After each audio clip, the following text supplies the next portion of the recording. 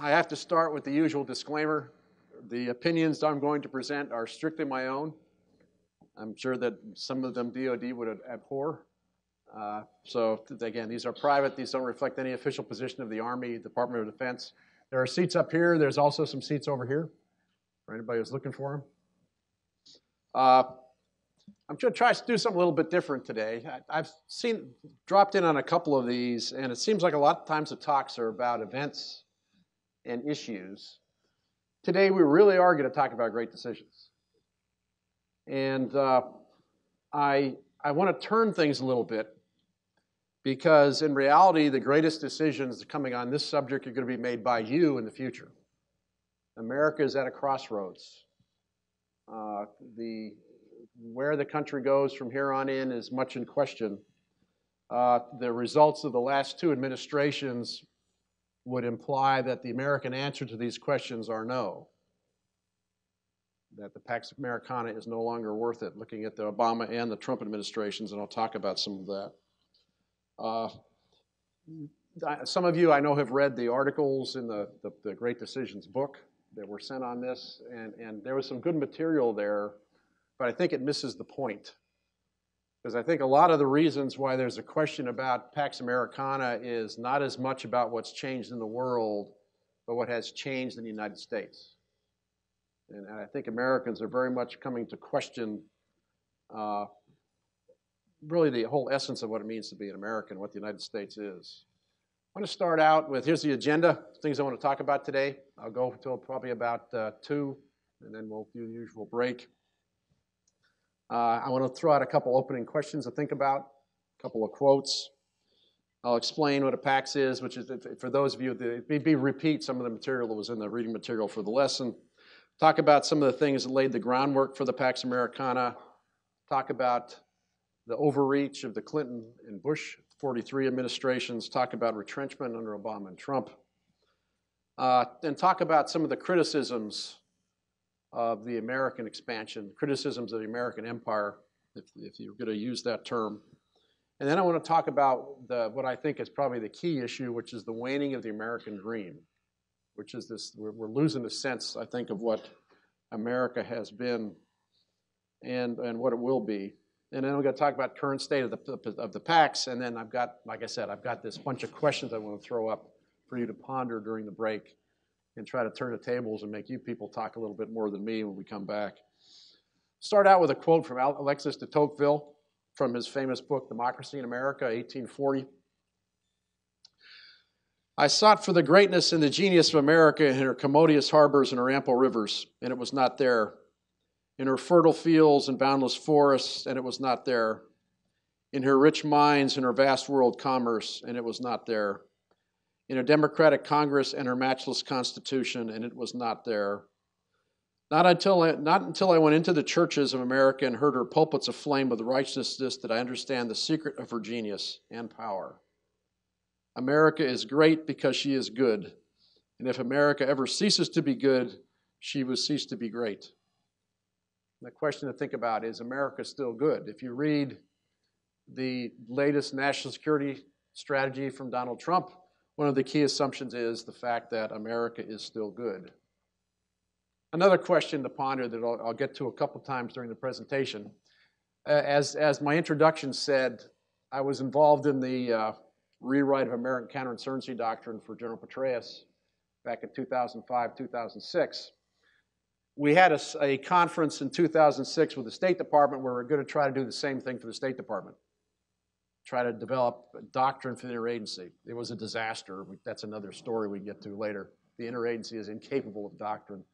But we had a very good lead-in speech by Sarah Sewell, who was then the director of the Carr Center for Human Rights at Harvard. And the question she brought up was, is the United States a revolutionary power or a status quo power? And the history of the United States is we whipsaw between those two particular elements. You know, a revolutionary power is one that wants a democratic world, universal human rights, and the turmoil that brings. A status quo power wants a stable power where relationships are stable and the world is stable and there's no violence. And the question is, which one of those worlds do we want, and what are we willing to expend to make that happen? It's much more expensive to be a revolutionary power than a status quo power. And we, again, American history, we whipsaw between the two. Now, again, those of you who read the material for the lesson can kind of probably explain what a Pax is, if anyone did not. A Pax is basically, as it says up there, it's a secure and stable political and economic order backed by principles of the prevailing military power. Normally starts with a great military victory. In the case of most people talking about the Pax Americana, we're talking World War II. And it's maintained through a number of things. Foreign interventions, deterrent threats for their military forces and economic power, cultural and different exchanges, and also international institutions. You also control the world order by tying everyone together with institutions, that's been done differently by different major powers. Historical examples, the first one people talk about, the Pax Romana. Actually, some historians will actually even take it broader than 26 BC to 180 AD and go for almost 100 years either way. But the first great time where you have one major military power kind of setting the stage for world order, you've got the Romans, and that's followed by the Mongols. They have a little different style. The Mongol style of diplomacy is you pile a bunch of skulls in front of the other guy's city until he gives up. That's a method. And then you have followed by the Pax Ottomana from the Ottoman Empire, which actually begins with the fall of Constantinople in 1453 and ends with their defeat at the Siege of Vienna in 1683. People sometimes forget how powerful those Muslim armies were during that period, and they really did control the world order. And of course, what most people are familiar with is the Pax Britannica, which begins with the defeat of Napoleon at Waterloo and ends with World War I.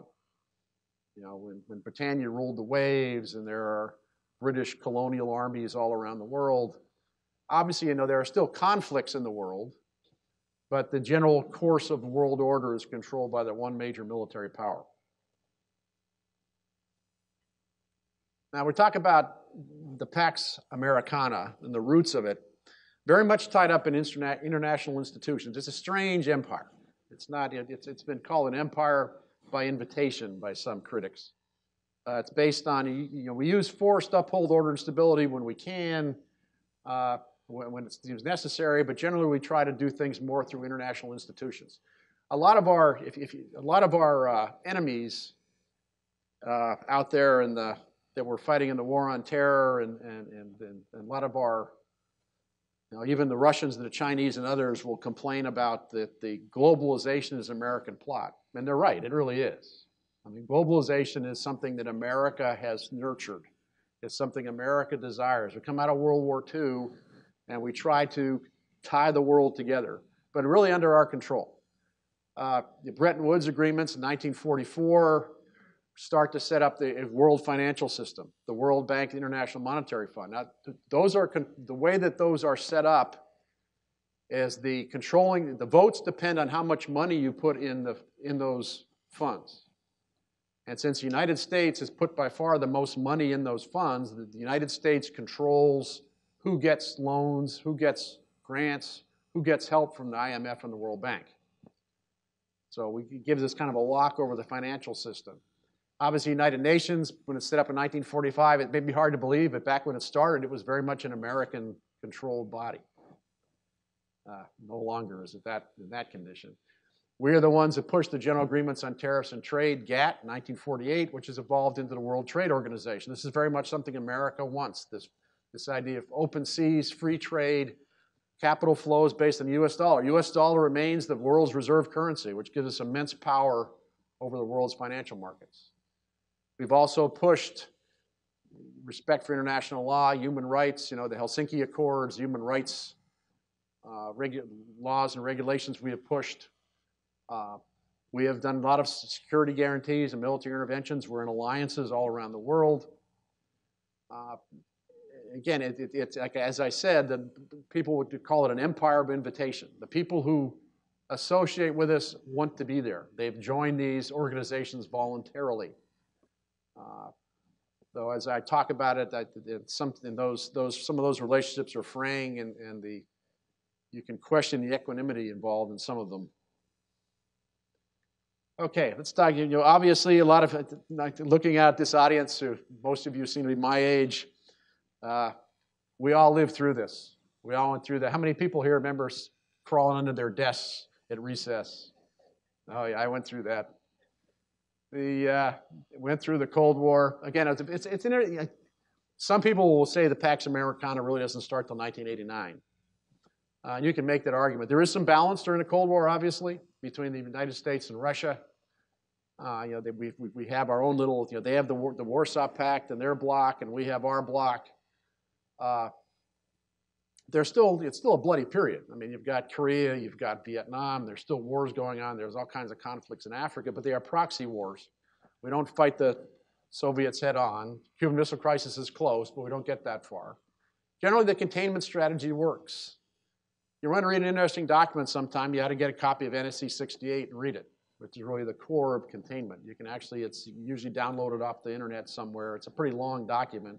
It's basically a bad staff study, where a bunch of ex-military people get together and develop a courses of action. And like a usual military staff study, it's got the one course of action they want and 3 throwaways that nobody in their right mind would ever do.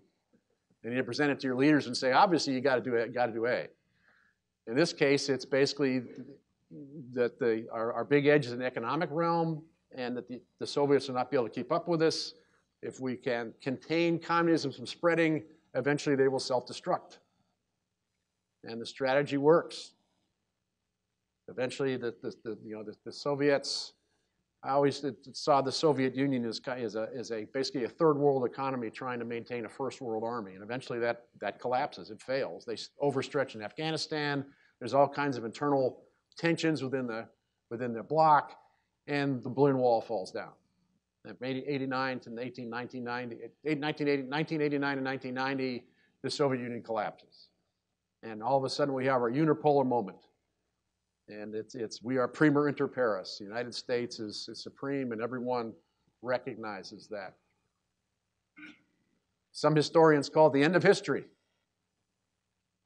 That no longer, the Soviet Union is gone, and the world has changed.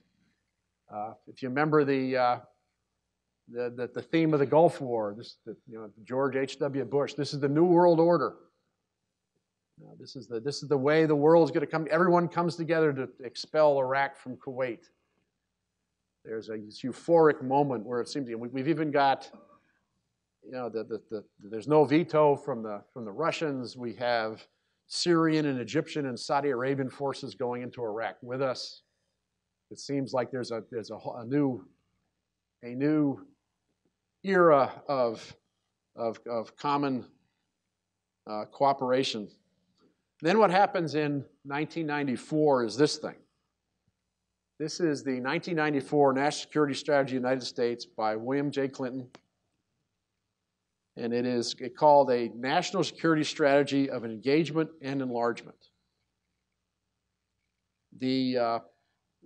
What this does, this basically replaces containment as the American grand strategy with basic what is democratic peace theory. If anybody's familiar with democratic peace theory, it's a political science school which basically says that to make the world peaceable, if you make everybody democracies don't fight. They cooperate much more with each other, and therefore that's what we should push. We should push democracy. And basically, this national security strategy makes the policy of the United States to forcibly spread democracy around the world. 1994. And you can find threads of that in every national security strategy since. This idea of pushing democracy, fostering democracy, doing everything we can to create democracy around the world. And it leads to an increasing willingness to use military intervention to increase stability and spread democracy. There's an interesting exchange in Colin Powell's memoirs. An American Journey, My American Journey, where he talks about having a meeting with the President Clinton and his cabinet about intervening into the Balkans, going into Bosnia in the early 1990s. And there's this exchange. My constant unwelcome message at all the meetings on Bosnia was simply that we should not commit military forces till we had a clear political objective. Powell's argument was we weren't going to fix the problems in the Balkans with military force. Those were political problems that had to be solved different ways. The debate exploded at one session when Madeleine Albright, our ambassador to the UN, asked me in frustration, what's the point of having this superb military that you're always talking about if we can't use it? I like his next thing. I thought I would have an aneurysm. I thought, the American GIs were not toy soldiers to be moved around on some sort of global game board. But Powell's point was just that the problems in the Balkans were not problems that were going to be solved with military force. Agree or disagree. But he loses. He loses the argument. He eventually leaves the 1990. He's moved out in 93, I think he leaves.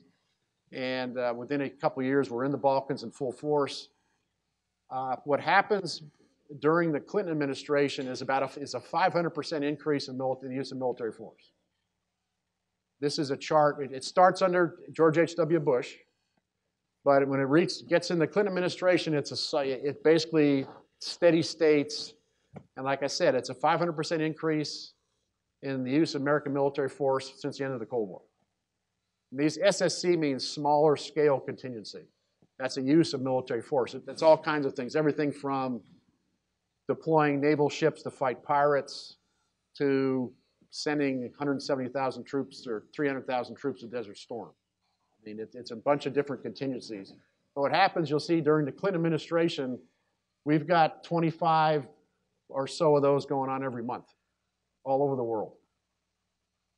By the time we get to the 9/11, we've got American military force in over 90 countries on all kinds of expeditions, doing all kinds of things. Now we get to George Bush and 9/11. Remember, one of George Bush's big campaign pledges was, I'm going to get away from nation building. No more nation building. We're not going to do that anymore. We're just going to pull those forces back, cut down on American military involvement around the world. Obviously, after 9/11, that all changes. So you got to kind of understand his view of the world and why it leads us where it is. First, he sees that a terrorist threat that cannot be deterred. If someone is willing to die for something, how do you deter them? How do you deter somebody who's already willing to die for what they believe in? So he says we have an enemy that cannot be deterred, and they desperately want to get WMD. They desperately want to get chemical, biological, nuclear weapons to use against us for mass casualties. And again, remember, before we go into Iraq in 2003, all the intelligence agencies said Iraq had WMD. So you had to eliminate access to those weapons. So there is, even though we don't find the weapons to the degree that we were supposed to, and that gets discredited, there are other reasons also to go into Iraq in 2003 for George Bush. And it ties into this whole view of the world. If you're just going to kill terrorists, they're basically playing whack-a-mole. If you're going to achieve a long-term solution, you can't just kill alligators, you've also got to drain the swamp. There's a group of neoconservatives, of which Donald Rumsfeld is one, Wolfowitz, a number of people in the Bush cabinet are neoconservatives who actually believe very much like the Clinton administration did on the importance of spreading democracy, and that should be done by force, and that's how the world is going to be reformed and transformed. And so for them, democracy has to be planted by force in the Middle East. If you plant democracy in the Middle East, you'll drain the swamp. If the Middle East becomes democratic, all the terrorists will go away, and that's the long-term solution to our terrorism problem. So one of the main reasons to go into Iraq in 2003 is to create an island of democracy that will spread through the Middle East. And actually, if you look back at the immediate aftermath of the invasion of Iraq, there is a wave of democracy that starts to sweep through the Middle East. It lasts about 6 months. And once Iraq starts to deteriorate and fall apart, all that momentum in Bahrain and Saudi Arabia and other countries basically disappears. But that is another one of the major motivations to go in the Middle East, is to plant democracy there. Now let's talk about the whole global war on terror. Obviously, it's a pretty amorphous, unfocused target. I mean, I don't know how you do war on terror. It's like war on poverty, war on drugs. I mean, it's hard to, you know, those are big topics it's hard to focus on. But we're actually victims of our own success to a large extent. Afghanistan, nobody expects the Taliban to fall in a month in Afghanistan. There's a lot of criticism for not having any plan to rebuild Iraq. There actually was a plan, it just wasn't a very good one. There was absolutely zero about Afghanistan. Nobody expects to have this country on our hands by November of 2001. Nobody expects the Taliban to fall that fast. Nobody has thought about what to do with Afghanistan after that happened. The military forces are on what they called a strategic movement to contact, which basically means they had no clue what they were doing. They were told to attack the Taliban, they do, and all of a sudden the Taliban collapses and they're stuck with the country. So what happens is there are conferences, first in Bonn in December 2001, and then in Tokyo in January, which basically lay out, we're going to create democracy in Afghanistan, and all these major nations pled billions of dollars in aid for Afghanistan to make it work. The bottom line is the goals are never met. The people don't live up to their promises. Probably what they expected to do could not have been accomplished anyway. I try to tell people, we had this philosophy going into Iraq and Afghanistan that if you just had elections, that meant democracy. And we all know that's not the way it works. We also waste, one of the tragedies of Afghanistan is there's a 4-year period after the fall of the Taliban where there's nothing going on there. The Taliban's gone. It's a time would have been a real time to consolidate, rebuild, figure out where to go. But of course, we get distracted and instead go on to Iraq. And Afghanistan gets neglected. 4 years later, the Taliban comes back in full force, and we're where we are today.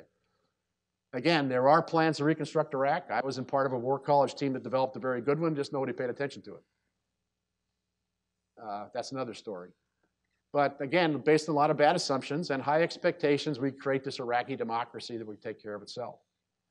The new coin doctrine that some of you heard me talk with General Petraeus about back in March of last year, created some success, but we didn't have the long-term commitment to make it work. And what happens is you end up with this, as a result of the frustration with Afghanistan and Iraq, you have this frustration with military intervention that basically helps produce the election of Barack Obama and eventually leads to a 2012 defense planning guidance that says we're not going to do this anymore. No more counterinsurgency, no more stability ops. Goes back to the Bush campaign promise of 2000. We're not going to do these excursions anymore. I actually got this chart out of this cartoon out of the Washington Post in February 2003. I just thought it was a great cartoon. It explained exactly what was happening in Afghanistan. Again, this is February 2003. This is just before we go into Iraq. And of course, shows a bunch of little soldiers doing an Afghanistan barn building. And a little man comes over from the side and said, okay, let's go help rebuild Iraq. And of course, all the soldiers are running away, and what's going to happen in Afghanistan? It's all going to collapse. And that's exactly what happened. I just thought at the time that was a very prescient cartoon, and I've used it in numerous forums. But talking about the Obama legacy. Lots of different numbers out there from his administration. Generally, though, the national debt went up about 120%. Now, again, in relative terms, it went up 90% under Bush 43. But of course, that was about $5 trillion, and Obama goes up about $10 trillion. But this whole idea, leading from behind, confused everybody. That was the leading, that was President Obama's dictum. We're going to lead from behind. He admitted in an interview that his worst failure was Libya. I actually helped contribute to that. I was invited to a session in Washington. Michelle Flournoy, who was the number 3 person in the State Department, invited a bunch of people down to Washington to talk about, as we're going into Libya, how we could keep Libya from becoming another Iraq. Uh, I mean, you got to understand the way we get into Libya is because we actually end up following the French. The French are the first ones to start the bomb to defeat, to take out Muammar Gaddafi. And we're going to follow the French. When I taught military history at West Point, like Henry Dole in this audience, and maybe some others, Robert Doty was our department chair. He was probably the preeminent French 20th century military historian. And he used to talk a lot about the French in classes. We got a copy of an exam by one of his students that we all thought was great. Probably should have got a maximum score. I don't think Colonel Doty gave him that. He basically talked about American military history. He said, we went into World War I to bail out the French as they were about to collapse. We went into World War II to bail out the French after they've collapsed. We go into Vietnam to bail out the French after they've collapsed and left. What we should do for future military interventions is find out where the French are planning to go and get there first to prevent the mess from happening.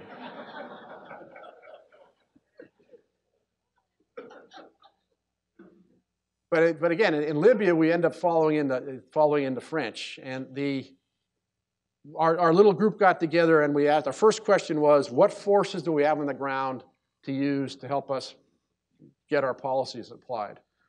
None. We're not allowed to have any ground forces at all. We're going to have to try to do this through proxies and influencing other people. So I said, oh, okay. So we started out and we said the first three things we came up with, we got to prevent the rebels, or anybody there from getting a hold of weapons. We got to get control of any of the government weapons caches. Then we have to make sure we don't start a weapons buyback program because that just becomes a false economy where people bring in weapons from all over to sell. It's not any good, except for shoulder-fired air defense weapons, because those are very important, and you do want to buy those. You want to make sure you're paying more than the market price so they're coming to you and not going to somebody else. So there's this little guy that's from the State Department sitting in the corner of the room. And as all the smart guys are talking about that stuff, he's getting in his chair, and he's getting lower and lower and lower. Finally, he raises his hand. He says, yes, I've got some inputs for you guys. First one is we've already lost control of the weapons. They're all over the place. Can't do it. Second is we've already started a weapons buyback program. Good news is we have started a buyback program for the shoulder-fired air defense weapons. And we said, how much are you offering? Half the market price. So basically, it was a very frustrating meeting. We accomplished nothing, and Libya is a mess. But the whole international relations-wise, the whole 8 years was a mess. That obviously there's a lot of blame to go around on what happens in Iraq, but neither al-Maliki nor President Obama really committed to the SOFA agreement would have taken to keep American troops there. His surge decision in Afghanistan is a terrible decision. He provides less than half of the troops they needed and announces a deadline. So if you want to screw up the advantage of a surge, announce a deadline so the enemy knows, oh, good, we just have to wait a certain amount of time, they're going to leave. They're not committed to staying. I want to turn to a couple of critics of empire. What they see is this American attempt to expand, this American attempt to push beyond its boundaries too far. I want to talk about two. Interesting, they're both military men. First, William Appleman Williams, who was a professor at the University of Wisconsin. Williams had to go through life with a terrible handicap. He was a graduate of the Naval Academy. But he saw the American pursuit of free trade, which has always been one of our big, part of a key of the liberal national order, free trade, as nothing more as a form of American imperialism. That the reason we always pushed for open door and free trade is so we could have a colonial empire without the colonies. We were selling American goods on American ships. It was all for American prosperity. We really didn't care about the world. It was all very much for our own prosperity. So he was a critic of this push for open trade and trying to force the world open. He thought that was a form of American imperialism. Another critic, Andrew Bacevich, who is actually a West Point grad. I know Andrew well. He has become the great critic of what he calls the new American militarism, which he sees as this American drive, a military intervention, as basically a force to expand American power and empire. His desire is to go back to the traditional American view of the city on a hill. Remember, the Puritan idea was the Americans would go out, we'd come to the United States, come to America, We'd set up this colony, and everybody would just look to us and see us as a positive example, and we would not get involved in the rest of the world. And Colonel retired Basevich, really, that's what he would like to see, what he'd like to see us refer to. You know, there's really a tragic irony with Skip. His name, Skip is what we call him, is he writes this book about the dangers of expansion. His son follows in his father's footsteps, joins the army, and is killed in Iraq in 2007. So I don't always agree with what Skip Basevich says, but he has a pure right to say whatever he wants to. But increasing Americans are doubting both the advantages of free trade and the advantages of military intervention. Let's talk about trade deficits. These are current trade deficits. 346. This is at 2016. Again, 347 billion from China, 69 billion Japan, 146 billion from the European Union. And you can see the other countries there. Actually, we actually have some countries with a positive balance. You know, the Brits, the Dutch, Belgium, Saudi Arabia, most of the Arab countries, Australia, Singapore, Hong Kong, we actually have a positive balance with those countries. Those countries actually buy more from us than we buy from them. Not by much, but they do. But you can see, the one that surprised me was Italy and Ireland. You know, that we've got so much, I'm not quite sure, what are we buying from Ireland? Italy, I guess they're buying handbags and shoes, but I'm not sure. What do we get? I guess a lot of Irish beer, I guess. Guinness? $36 billion worth of Guinness. Again, what do the deficits really mean? You know, this is open to some debate. You know, we're still, a lot of the money comes back to the United States. A lot of the Chinese are buying a lot of American companies and American real estate. Good thing or bad thing. You argue either way, but a lot of the money does come back to us. The numbers are kind of iffy because the multinational corporations, global supply chains kind of confuse what these numbers really are. If Hyundai's building a car in the United States, who really is getting the money and where's it really going? We have lost 2 million jobs to China, at least, though, as a result of the trade deficit has had an impact in that respect. We still do dominate financial markets. The dollar is still the world's reserve currency. And there is great fear that a return to protectionism will lead to the depression like it did in the 1920s. So there's a great fear about getting away from free trade and starting to have these battles of tariff wars again. Let's talk about the state of the U.S. Armed Forces on the military intervention side. Still the best in the world by far. 13% of our American military today is non-deployable. You may have read some of General Mattis's comments. The idea now is they're going to put out a policy that if you're non-deployable, you can't stay in. That means they can't go overseas, can't be used. 71% of Americans 17 to 24 can't serve. The recruiting base has shrunk considerably. The force is in dire need of modernization after over a decade of counterinsurgency wars. It's a very fragile force. One of the things that came out of the future of the future of the Army study that was done for Congress was that the Army has no plans to mobilize or regenerate. There's no, and it's not just the Army, it's the rest of the force. It's a fragile force. The draft's gone, the industrial base is gone, the training base is gone. You're not going to be able to create it very quickly. If you have a war with a near peer, you're really not ready for any kind of major losses. How many people have seen the movie Dunkirk? One of the numbers I like to throw out for Dunkirk is in the 9 days of battle over the beachhead at Dunkirk, the British lose 187 Spitfires and Hurricanes in the air superiority battle over the beach. You know how many F-22s we have in the whole force? 182.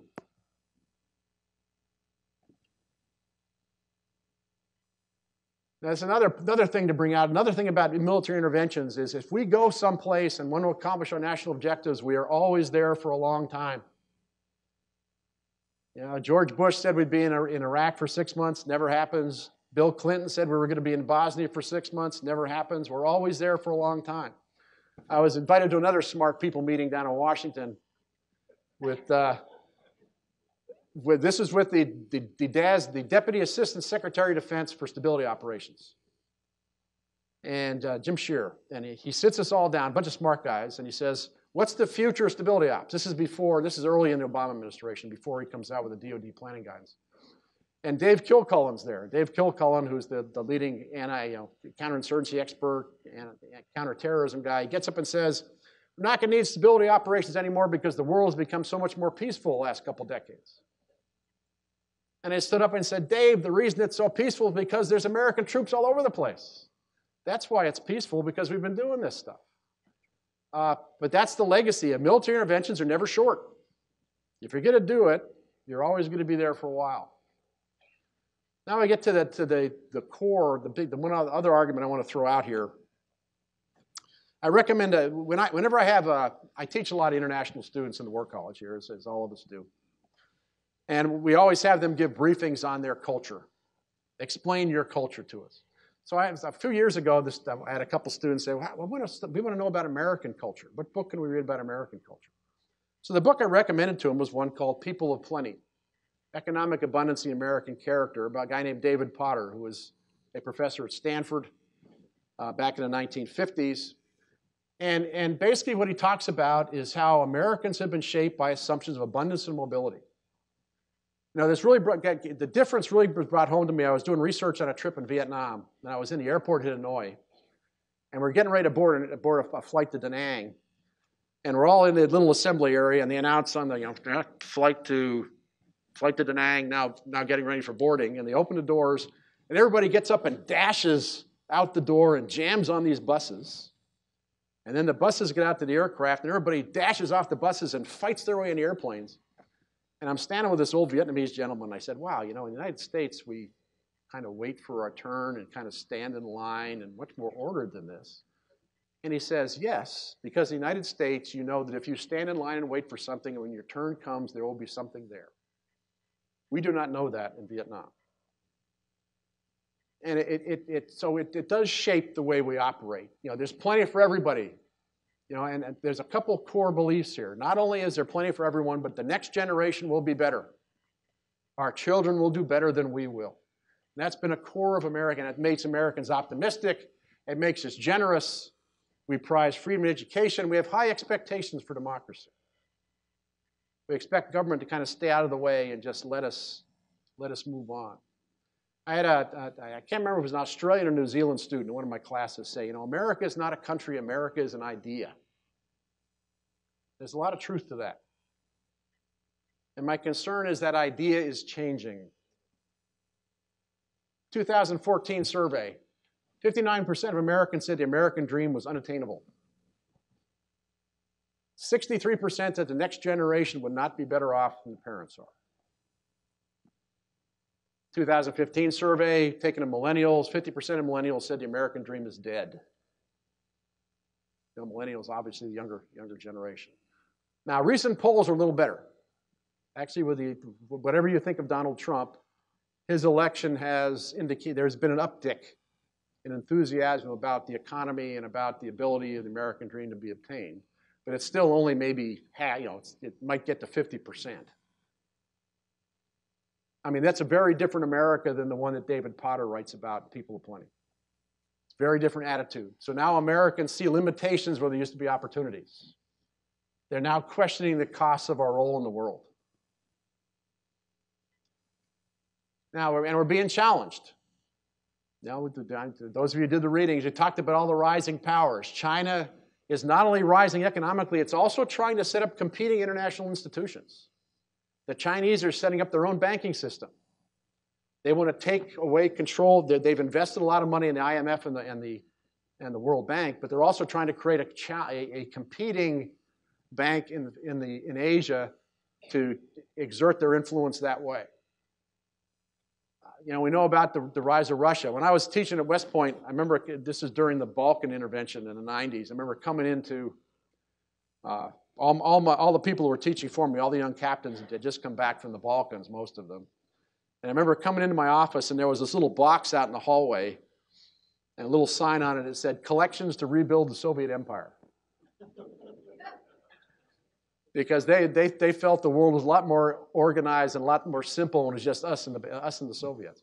Well, the problem is now we've still got all the mess of the 90s and they're on, and now the Russians are back too. And obviously they are challenging us on a number of fronts. The best way I had it portrayed what they did in Ukraine and in the Crimea was that the Russians played a bad hand very well and the West played a good hand very poorly. We've got, of course, the rise of the BRIC, the Brazil, Russia, India, China, the rise of these competing economic powers, Iran in the Middle East. One of the great dilemmas of the nuclear North Korea is what's that's going to do to Japan. There are already rumblings in Japan about rearming before North Korea evinced such a threat. It's a more serious rumblings now. If you want to get people in Asia scared, you don't do it with China, you do it with a rearmed Japan. There's all kinds of ramifications if that happens. And some predict it's not going to be America's demise that brings the end of the Pax Americana. It's going to be the rise of these other powers. Now let me talk about our allies and the state of our alliances. This is the state of the Bundeswehr. This is the largest economy in Europe, the German economy. They recently announced in their Reichstag, it's not the Reichstag, it's the Bundestag, I guess it is, in their assembly, that they cannot currently be used in the collective defense of NATO because they're too small and too unready. This is the largest economy in Europe. In Afghanistan, they had what everybody there called the Sitzkrieg PRT. If anybody knows that any military history, in World War II, after the invasion of Poland in 1939, the Germans don't do another major offensive until May of 1940 when they invade Holland and France. That period in between from late 39 to that period in 1940 is called Sitzkrieg because everybody's kind of sitting there. Well, that was the name for the German provincial reconstruction team in Afghanistan, the Sitzkrieg provincial reconstruction team, because it took them 18 months to get a helicopter so they can get any place. I had a captain come back from there and he said, I got so frustrated working with those wimpy Bundeswehr guys. Why couldn't we get some of those SS guys I read about? I had to do a little history lesson with that young man. Said there's some baggage comes with those guys you really don't want. But what's happening in the Bundeswehr is they can't use, their helicopters are all deadlined, so they got to use private helicopters to train. Half of their tanks are deadlined. All their submarines are out of commission. Their defense spending is 1.26% of their GDP after there was that 2006 agreement for everybody would spend 2% in NATO. They're spending 1.26. Again, this is the largest economy in Europe, and they can't get anybody to join the military, so they are trying to enlist 17-year-olds to try to fill the military ranks. That's the strongest economy in Europe and what they're doing for their collective defense. The rest of NATO. There's 28 member nations. The only ones meeting 2% of GDP, US, Britain, Estonia, Greece, and Poland. And you know what kind of state economy Greece has. And even with Greece's problems, they're paying their 2%. But no one else is. In 2003, the British could deploy a division and sustain a brigade in Iraq. I'm recently talking to my Brit friends, they said they can now deploy a brigade and sustain a battalion. There's no operational British aircraft carrier. They're actually sharing an aircraft carrier with the French. I can't imagine what that's like. They probably eat well. The French army is down to 6 brigades. That's the whole French army. They have no logistics force because if they go to war, we're going to do that for them. When the French go to Africa for their operations, we fly them there.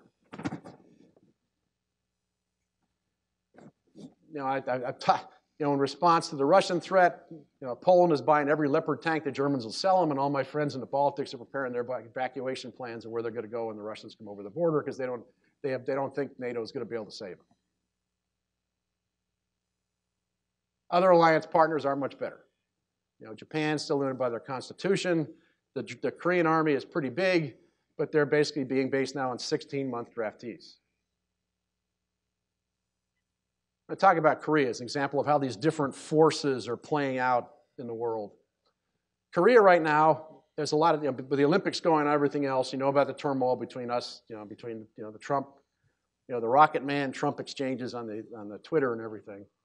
But South Korea is really kind of a mess right now. There's a generational split. The elders remember in fact, my wife is Korean. She watches Korean news all the time. And almost every day there are protests in Seoul by the elders who are trying to get Kim Park Chung-hee out of jail. The president was deposed, but still hasn't been convicted of anything. But they march around with American flags and Korean flags. And they remember America's support to them, and they think the American alliance is very important. The young people of Korea see America as a barrier to unification. They're the ones who elected Moon Jae-in president. They do not value the American presence whatsoever. President Moon has decreed there will not be a war. He can even keep us from going to war. We have been trying to work with, in one of my projects, we've been trying to work with the South Korean government on possible plans for post-war reconstruction, but they won't talk to us because they said there's not going to be a war. President Moon seems much more concerned about pleasing China and North Korea than us. He's actually, on the Trump visit over there, did some pretty disrespectful things that the Wall Street Journal wrote some very good articles about. He's been kowtowing to China more than us. Most Koreans, I think, many, at least many, perceive that we need them more than they need us. They don't really need us. North Korea is not a threat. Their economy is booming, but we need their bases. So they have the power in any negotiations. And of course, you've seen the discussions the presidents have with the Koreans about renegotiating the free trade agreement we have with them. It's really not surprising, though, that they've got a $28 billion trade deficit. I mean, Korea is the size of New Jersey. If you have a place the size of New Jersey with a very large industrial base and you have a big market like the United States, obviously, we're going to buy more of their stuff than they're going to buy of our stuff. But that's one of the things that's going on as well. So all these, and there's a lot of resentment from the Koreans for this attempt to renegotiate the trade agreement. And there's a lot of frustration in the alliance on the military side because of President Moon's attitude about future conflict, which makes planning very difficult. Now, we still have a lot of advantages, the United States. It's still the world's largest economy, largest trader. We still have we still have the dollar reserve currency. That's an immense leverage on the rest of the world. All these lists here. The U.S. Navy maintains the global commons. Of all the services, I worry about the Navy the most because the Navy has a constant mission around the world every minute of every day, maintaining global commons. Immense soft power. Every place you go, you hear American music. Everybody criticizes American movies, but everybody watches them. We have a multidimensional power base. There's also widespread realization that the American involvement in the world is good. They want Americans to be involved, even if it's only to get money from us. But they really take our involvement for granted. And American pleas for a more balanced cost sharing are falling on deaf ears. Costs if the Pax ends, obviously. Increased regional instability and conflicts. Weakening of international organizations. The rise of competitors. The Chinese attempts to develop its own center of institutional power will be more successful. We lose overseas bases if alliances break down. Again, somebody like Skip Basevich will say, that's good. We want to pull back. We don't need all these connections. We can maintain our connections to international organizations without the military power and just rely on everyone's goodwill and fair exchange. If the international system is more insecure, then the costs of trade and investment go way up. And there is the fear that again, the Chinese have been trying to get the renminbi to become the reserve currency and not the dollar. There's a fear if the dollar is no longer the reserve currency, then all those people that are holding billions and billions of American dollars will all of a sudden dump those on the market, which will drive our currency values crazy and have major impact on our economy. So the current situation is this. Americans are increasingly unwilling to bear the costs of the Pax. We perceive more problems and limitations at home. We perceive fewer advantages to international agreements. Allies have taken us for granted. They've cut back their defenses, and now they're being very unsettled by requests from the Trump administration to carry more of the burden. China and Russia are mounting new challenges. Other regional powers are rising as well. And we still haven't come to this resolution about whether we are a status quo or revolutionary power. We still have a vision of spreading democracy and supporting human rights, but nobody wants to commit the resources to do that. So it makes us kind of, nobody wants to put the money where their mouth is. Okay, I'm right about almost, I'm about where I'm supposed to be. I want to throw these questions up for you to ponder as we take our break. And we'll come back and give you a chance to comment on some of these and then take any questions you might have about this tirade that I've just delivered. The non-deployables, hospitalized people, pregnant women, so forth. Who else is among them? Because it was like 14% or something. 13%. It's mostly medical, everything from not having your dental stuff up to all kinds of medical, but it's mostly medical. Mostly medical and, yeah, some of the pregnancy, some of the family issues and that sort of stuff, but most are medical. Yes? I'll try number one. I would say that based on Sarah Sewell posing the question, the best answer is we are both. And we vacillate between being a revolutionary power and a status quo power. I recently participated in a panel discussion at a Toastmasters meeting, and one of our panelists was born and raised in China. And he made 3 points about China. He said that in China it's very, very difficult to get a gun, that in China they don't have bipartisan politics because they have only one party. And he presented the point that guns cause violence more than they cure violence. So I think, returning to the question, the Second Amendment originally provided the ability for states to have militia and for militia members to have their muskets and to be able to defend the country with their arms, with their weapons. But in recent years, we're still holding on to that revolutionary concept, but maybe we need to be more revolutionary in the way we look at the Constitution and the amendments in order to preserve international stability. You got to remember also, the other part of that Second Amendment is not just the militia, it's also about to be able to resist an oppressive government. So that's you can't forget that part of the Second Amendment either. Now again, why anybody needs to have a 30-round magazine or an AK-47, I don't know.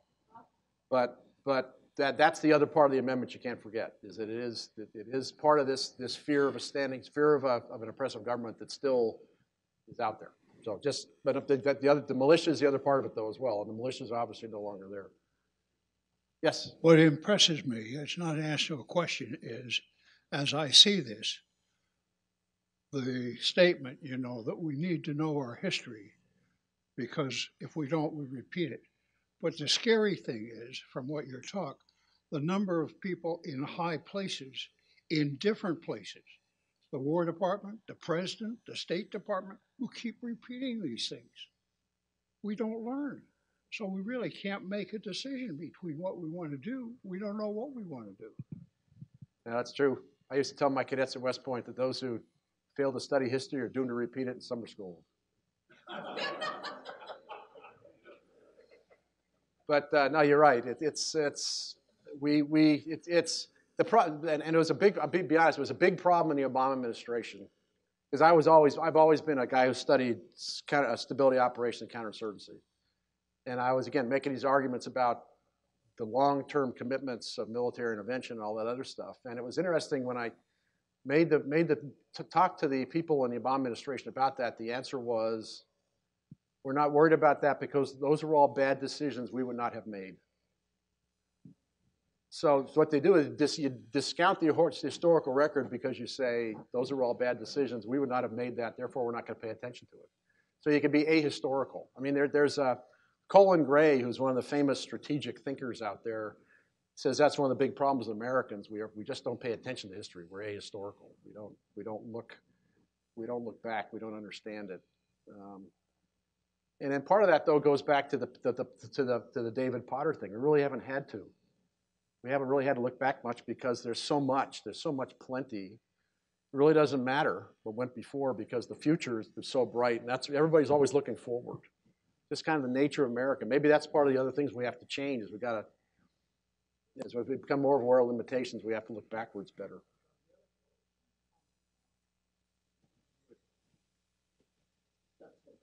What is good? What is good? That's why I threw that out. I mean, you talk to our allies. The allies are very critical that if you want us to carry more of a burden, you're not being good anymore. I'm not sure if I agree with that interpretation, but that's part of it. But that's out there. There's a sense somehow that Donald Trump is not a nice man. America's no longer good. But then you look at what the Bundeswehr is going through, and you say, how can you expect us to? You're not carrying your side of the load, not carrying your share. But again, it depends which side of the coin you're on, how you view that sort of thing. Any other comments, questions? Yes. Yes, sir. I'd like to put a question in way of answering two or three of them. Pax America, worth maintaining. The one about greater burden, own defense, and free trade. How about if we pick out South Korea, since they seem to think they'd like to go a different direction right now, pull our troops out of there, and let's see what happens. If the North Koreans come across the border, so be it. Let's start giving people an example of what truly happens if we do not help with world peace. Actually, my wife and I have talked about this, and we both agree with you. We both think that, and I'll throw that out. Again, this is my opinion. It has nothing to do with the U.S. government. But my wife, who is she's not an American citizen, but obviously she's born in Korea, and she watches. She's just very frustrated with the way the Koreans are taking us for granted, and some of the things that are going on right now. And then she's the one who volunteered to me and said, "You guys, why are you staying? Why is America still here? Why haven't you pulled out and let us go on our own?" Now there are obviously other interests involved here. We do need bases over there. It has been a close relationship. There's still a lot of Korea that very much wants to stay close to us. But that's we can say, okay, you don't think the North Koreans are a threat? We don't need to be here anymore. Of course, my concern with that is more that the impact on other players. Japan is the one that worries me. Again, if you want to scare people in Asia, rearm Japan. But no, that's my wife and you and my wife are on the same sheet of music. She would agree with you. She would agree with you on that too.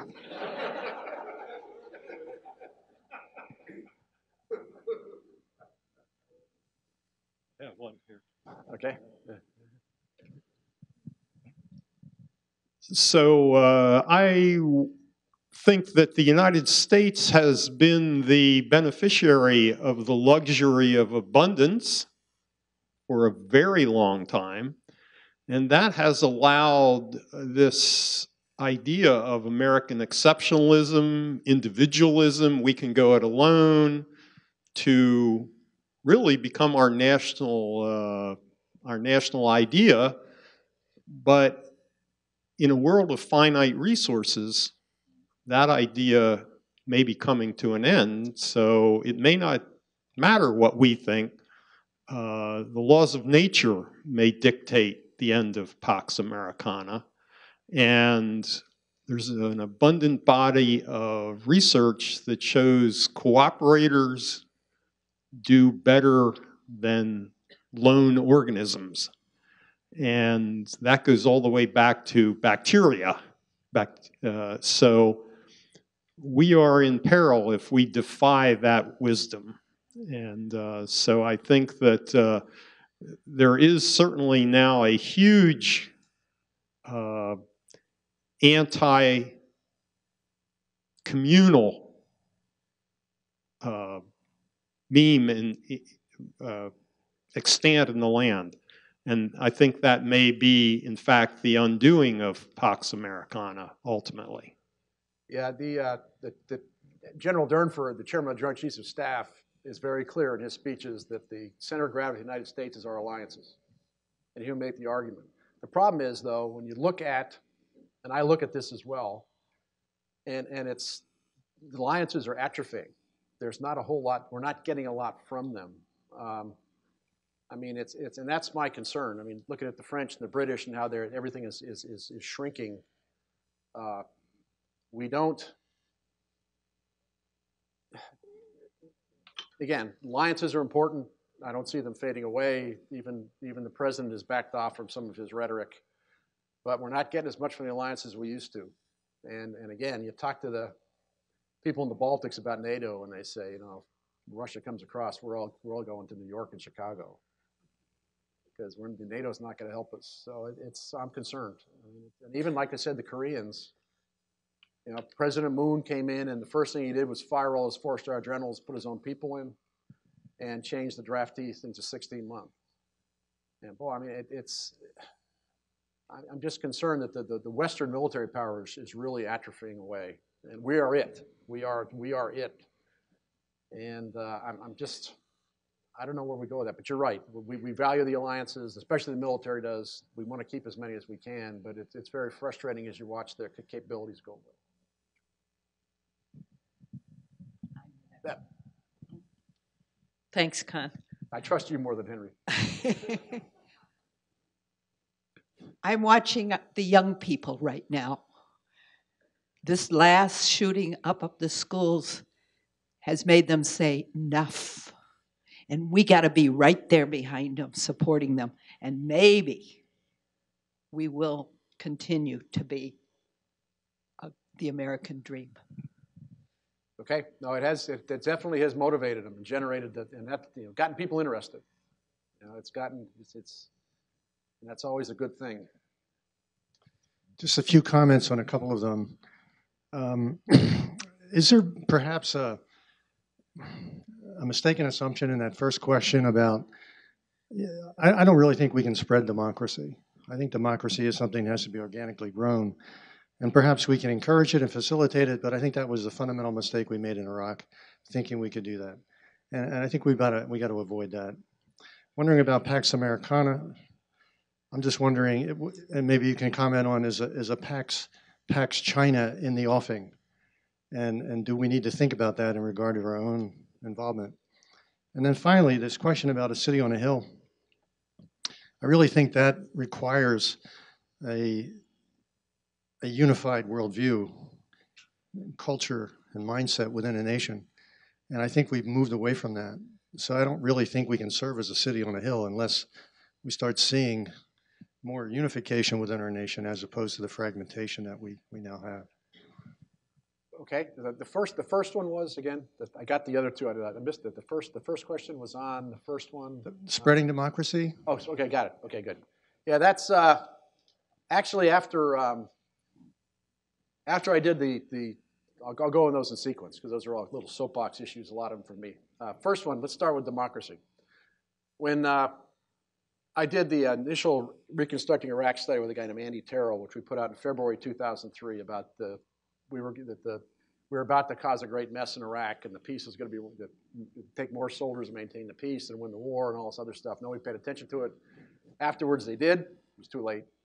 But Andy and I wrote another one after that in 2005, and these are all downloadable from the SSI website here at the War College. And we talked about this idea of spreading democracy. And we talked about a good example, South Korea. And we go into South Korea, and we live, 1953, we signed the armistice, and we're there. And democracy emerges in South Korea about 1989. So it's about 35 years later, democracy finally shows up. The example I like to tell people is, okay, here's an historical example for your history majors. The United States conquers a country, marches through its capital, conquers all its territory, occupies its territory, and announces it wants to institute a program of two-party democracy and basic human rights. Where is it and how long does it take? It's the American South, and it takes 100 years. You're right. Democracy doesn't fit every place. The argument I make to people is that Democracy does not come from elections. Elections come from democracy. And it makes people think what I mean. The point is, you don't just, it takes a lot of social and economic development to be ready for democracy. So yeah, democracy doesn't fit in other places. My view, the mistake we make in Afghanistan and Iraq is we set the bar way too high. So yes, you're right. And we have, and many have been disillusioned about that, but it goes in waves, back and forth. Currently, when we did the counterinsurgency doctrine, we avoided that. We actually had a part in the counterinsurgency doctrine about the advantage of Marxist economies in some societies. And in contrast, the Army's stability operations doctrine was democratic peace theory. It talked about promoting democracies and what you had to do as a military doctrine. So even within the military doctrine, there are conflicts. Okay, and the second on the Pax China. Remember, part of the Pax, what makes a Pax is military power, and they're willing to use military power. I was talking to some of the people up here. I had a discussion with a Chinese general when I was over there, and we were drinking Mutai, which is an awful, awful thing. And he said, the problem I've got, he said, is I have an army of only sons.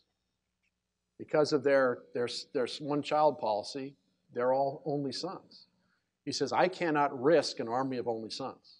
The impacts on society would be phenomenal. So they don't have a military you're going to use many places. So the problem with the Pax China is economically they're going to try to exert all the power they can, but they're not going to exert the military power that we have. They're not going to be an interventionist military power like we have. On the, let's see, I can't read my handwriting on the third one. The city on the hill. Yeah, you're right. I mean, you're right. Can we really, part of it goes back to that initial de Tocqueville quote. At the time of de Tocqueville, this was basically the Puritan ethic. It was a very Christian nation, and that was what it was. We now have much more disparate values we exhibit. You're right. I'm not quite sure what kind of a beacon we would be. But maybe, there's, again, it goes back to if the American dream is opportunity and is equal opportunity and prosperity, maybe that could be something that would be a beacon worth seeing. But you're right, it'd be a lot more difficult. Okay. Okay, kind of a comment, if you will, on the first one. Okay. Aren't we really looking for international stability?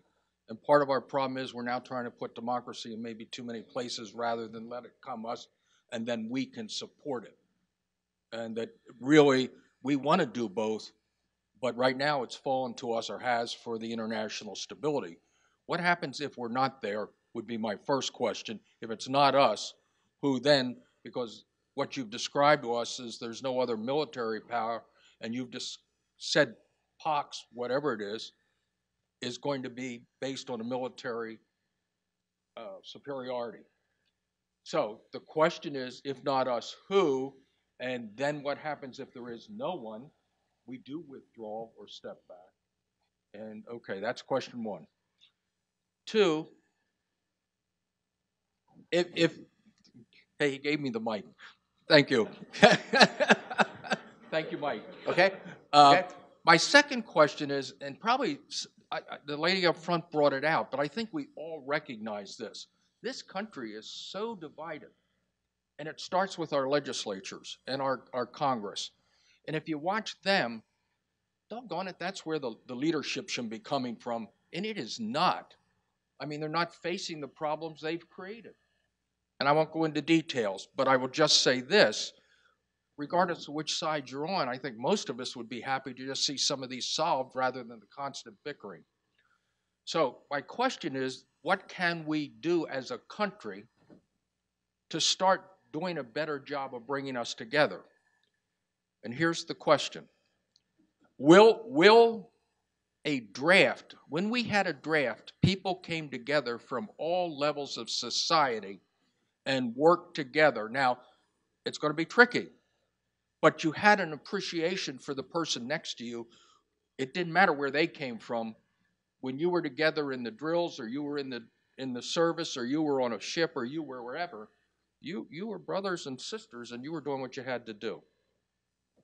So would that help this country if we thought about that and help bring that back together? Okay, let me address those in peace. I actually got it written down this time. If not us, who? The bottom line is that the world will degenerate into regional powers. The Iranians will be the big major power in the Middle East, the Chinese in Asia, Russia in Europe. I mean, if we back up, there will be no Pax. There's going to be regional powers will replace us. One of the things in American history is we have rarely trusted Congress. We've always had bad leadership in many cases. Well, that's overly broad. No, we haven't. But the bottom, if you look at the late 19th century, the government was even worse than it is now. But because of this sense of prosperity, we didn't care. Most Americans wanted government to be powerless because there were so many other things they wanted to do. They didn't want government to get in the way. What has happened nowadays is with this perception of limitations, government now becomes a crutch for many. It becomes necessary for many. And so now we're looking to government to be much more effective than we did in the past. So that increases the problems there. I don't know how maybe we need an alien invasion. I mean, my favorite part of World War II is the first 6 months of World War II, and everything is going so bad, and the country really pulls together. That sense of crisis really melds a country that was very fractured before that. So maybe we need some kind of a sense of outside threat. I'm not sure, but yeah, we need better leadership than we've been getting. But if you look at the polls about what we think of Congress, I got to admit that again, I'm a guy who works with when we were doing the counterinsurgency doctrine, the main theme was legitimacy. To be successful in counterinsurgency, you've got to be able to establish a legitimate governing authority. When I was watching the last election, where President Obama said that President Trump was completely unqualified and President Trump said he was going to throw Hillary Clinton in jail, I felt like I was in South Sudan. I mean, and the other thing is the number of people who did not accept the result of the election. It would have happened on both. It would have happened on either side. But we had so many people who would not accept the result of the election. I feel like I'm in a third world country. I think we have a legitimacy problem here as well, which really bothers me. And that concerns me. And that goes back to the divisions aspect, and I'm not sure how we get that back. On the draft, having talked to people on this, the issue on the draft is, what do we do with women? You talk to the draft boards, and that's the thing that they're not quite, because if you're going to do it a draft, everybody's got to get drafted now. That includes women. Is the American public ready for a draft that will put your daughters? It's interesting. We had a session in here at the War College a few years ago where I had a bunch of Army officers up there, and I threw that question out, and they said, of course we're going to draft women. And these are all males, of course. And my question back to them was, what does your wife think about that? And they all kind of looked and said, ooh, that's going to be one of those kitchen table conversations we had. So that's, and I don't see the draft coming back. I think the political costs of it are pretty serious. But the issue that you talk to draft board people is they're not quite sure what to do with the women issue. Because you have to draft women too. Really enjoying your talk. Thank you. Here's a question about the second part of that first question, dichotomy. International stability was one of the foundations of the Afghanistan war. 13 years later, billions later, we're still there. Do you have an idea of a plan that would bring stability? That's assuming we can even agree on what stability means in a country that's been tried to be contained or made stable by many empires. Just your thoughts on that. Thank you. Yeah. I actually am involved in a student project here with about 8 students looking at Afghanistan and trying to come up with a better way to handle it. We have an Indian officer, a Pakistani officer, a Colombian officer. I mean, it's an interesting group looking at Afghanistan. The Colombian is the expert on the drug problem, and the Afghan is working on it, but we can't put his name on the study because his future could be in doubt if his name comes out in the study. But we're looking at some of those issues, and Afghanistan, if you look at the history of Afghanistan, the most successful forms of government they had was where you had a very weak central government that was getting a lot of money from foreign countries that they can then feed out to the warlords who then control their own areas. It's never been a very centralized structure. And of course, we immediately tried to impose a centralized structure we really didn't. Our expectation of what we could accomplish in democracy, we set the bar too high. We should have figured out something else than this democratic ideal, I think. But It was hard to sell when that was one of our big, points to go in there. And again, we have this belief democracy is great for everybody, and it just isn't. I mean, I think every so often you got to accept the warlord or accept personal view. All dictators are not bad. Sometimes that's where you have to go. Some societies aren't ready for democracy. In Afghanistan, having to work with General Petraeus and some of this stuff as well, the answer in Afghanistan's got to include the Taliban. I mean, they've got to be a player somehow. And there's other issues involved in that. It's got to be something that's probably going to be regional. But I mean, it's something. It is one of those things, though, that my argument is that we could have kept Iraq fairly stable with just a few thousand troops and the people in the embassy working with the government. But pulling totally out in 2011, let Iraq slip back. I think we can maintain a acceptable level of chaos in Afghanistan with a small percentage of troops and diplomatic involvement. So it's not a problem we're going to fix, but I think we can keep from getting any worse. And in my view, that's probably about the best we can do. So that's not much of a solution, but it is a possible way to meet the problem. I'll see what my students come up with, though. They may come up with a better idea. Anyone else have a question or comment? It's got to be somebody else. Oh.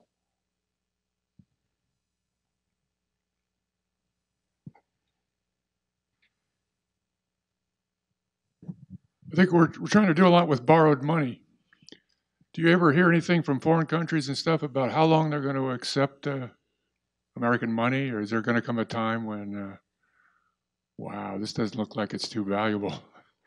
Are they worrying about that? It's a good question. I mean, it's interesting. You talk to the Chinese think they've got us. You're too dependent on us. We've got all your money, they don't. I mean, Americans have most of the money. Most of the money we owe in debt is to Americans. But the Chinese think that because of the trade deficit and everything that they've really got us, that if they cut off trade, we would collapse because Americans wouldn't be able to buy their toys and their clothes and all the other stuff. But at the same time, this is still the most attractive place in the world for investments. I mean, people still see that the American stock market, the way that goes, they look at the way the American stock market is booming. They see the American economy is heating up. The concern in the world now is the American economy is doing too good. I mean, the latest issue of The Economist had this picture of Donald Trump in a hot rod and says the American economy heats up. And the concern they have now is the American economy is doing so well that it's going to drive up inflation, and which is going to cause ripples throughout the world. So the perception is that this is still a great place to put your money that you get. The people will argue about dumping dollars, but the dollars are pretty valuable right now. And again, the dollar still is the international reserve currency. So it's good to have dollars around because any kind of financial exchanges you got to do have normally got to be done in dollars. So I mean, it's a big advantage for us having the dollar as a reserve currency. And again, like I said, the Chinese have been trying to get the renminbi in, and I guarantee you don't want renminbi. One thing I learned when I was in Vietnam, I used to wander around Vietnam with these beggars would come up. And they're asking for money. And I found out how to get rid of them, and I gave them renminbi. And as soon as I gave them renminbi, they'd all leave. They didn't want renminbi. We seem to be shifting from answering questions to asking them. That's fine. That's fine. So I'd like to take the last question, is the American dream dying, and ask whether it's changing. For example, a lot of articles point out that millennials don't want to buy the house with a picket fence because they can't expect to be working for IBM for 50 years. They have to be able to take an apartment and be willing to go to Chicago or Silicon Valley and just pack up and leave where the job is. So is it fair to say that the American dream is not dying, it's just changing? It's a good question. There's truth to that, though what's happening is you've got this delay where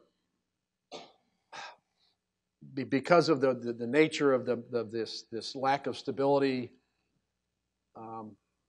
young people are marrying later, they are having children later, they're sending children to college later, and they're hitting retirement ages with a lot less of a nest egg built up, which causes them to work later. I mean, there's ripple effects from the delays happening from this. But you're right. That may be the way that maybe it is changing. Maybe we've got to wait and see how it evolves here. obviously the goals of the young people are different than ours were. I remember we go through Lenny Wong at the War College has done some great work about the Gen Xers and Gen Yers and millennials. Now the goals change. Now that they watch the baby boomers who are dedicated to work or are spending 15 hours a day at work, and they say, I don't want to live. I want to spend some time with my family. And then there's a reaction against that, and it pushes people certain directions, and the ripple. And again, it goes in waves back and forth.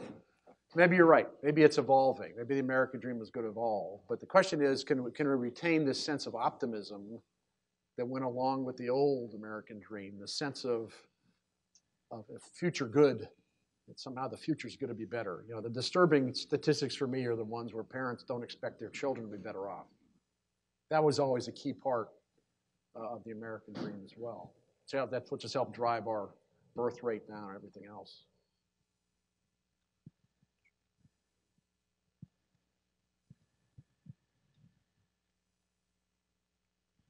You hear a lot about NATO and whether they're going to defend themselves. And the Russians, they may attack or take over. What do the Russians get out of taking over Europe? Say they invade, take over, now they've got this thing on their hands. What do they get out of doing that? Or winning? What do they get out of winning? Let's put it that way. Yeah, I don't see the Russians doing. Again, this is me. I'm no great expert, but I don't see the Russians doing that. What the Russians would do is take back again. Around the world, you have this rise of nationalism. That's another thing that's impacting on the Pax Americana. You got a mass, whether it's in Poland, whether it's in Russia, whether it's in China, you've got this rise of nationalism. Whether it's the United States, you've got a rise of nationalism. And you have a perception in Russia that they need to retain the areas that were historically theirs. So they're not going to conquer Europe. But remember, the Baltics used to belong to them. That's why the Baltics are nervous, because they see and again, the Russians are really smart. When the Soviets were smart. What they did is when they took an area, they put a lot of Russians there. So now they're sitting back in Russia saying, well, there's all kinds of Russians in there. I mean, I got asked to come to Moldova, which is one of the new republics formed when the Soviet Union breaks down, to talk to them about counterinsurgency. Because they have a Transdniester area in Moldova that is actually being run by Russian peacekeepers. They have counterinsurgency problem. Moldova is a proto-state in a real bad neighborhood. It's right between Romania and Ukraine. It's infiltrated by the Russians. It's not really a state, and the Russians were really, really careful when they built these republics up. They made sure they weren't uniquely anything. It's a little bit of Romania. It's a little bit of Moldova. It's a little bit of Russia. So they made sure there's no real unity in the areas. So all these Russian republics are these they're almost designed to fall apart. So you've got all kinds of problems in all these different Russian republics, these new republics that are out there, whether it's Ukraine or Moldova or all the stands. They've all got built-in flaws that the Russians can exploit. And the concern with the Russians is you've got this move, with this rise of nationalism, there's this idea that we need to bring the USSR back. They're like my captains in the teaching history in the 90s. They want to rebuild the Russian Empire. So I don't see them marching into France or Germany, but I can see them trying to, Putin took back Crimea. There's other parts of Ukraine they're cutting away. There's parts of Georgia they've cut away. That's what I see the danger of Russia, is this kind of bringing back pieces and again, remember, with the expansion of NATO, a lot of these countries are now part of NATO. Or they're parts of the Partnership for Peace. So that's one of the concerns here is, now the Baltics are part of NATO. Well, now this is not just Russia taking away a piece of their old empire. This is now an invasion of NATO, which calls in all kinds of other things. So it's got really messy. And I just got a study from NATO today. The Russians have this view that NATO promised they would not expand eastward when the Soviet Union fell apart in 1990. And this study goes through very much to show that they did not do that promise. But that doesn't matter. The Russians have already said that. There was, whether it's fake news or not, the Russians now believe that NATO violated this promise by expanding eastward, and they are then justified to react against that.